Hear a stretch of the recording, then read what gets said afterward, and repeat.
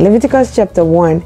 And the Lord called Moses and spake unto him out of the tabernacle of the congregation, saying, Speak unto the children of Israel, say unto them, If any man of you bring an offering unto the Lord, ye shall bring your offering of the cattle, even of the herd, and of the flock.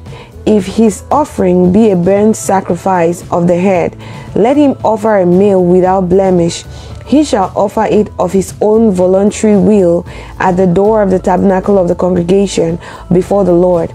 And he shall put his hand upon the head of the burnt offering, and it shall be accepted for him to make atonement for him. And he shall kill the bullock before the Lord, and the priests, Aaron's sons, shall bring the blood and sprinkle the blood round about upon the altar that is by the door of the tabernacle of the congregation. And he shall flay the burnt offering and cut it into his pieces. And the sons of Aaron the priests shall put their fire upon the altar and lay the wood in the order upon the fire. And the priest Aaron's sons shall lay the parts, the head, and the fat in order upon the wood that is on the fire which is upon the altar.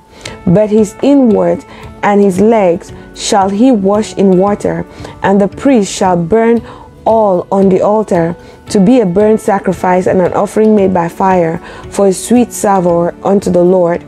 And if his offering be of the flocks, namely of sheep or of the goats, for a burnt sacrifice, he shall bring it a male without blemish. And he shall kill it on the side of the altar, north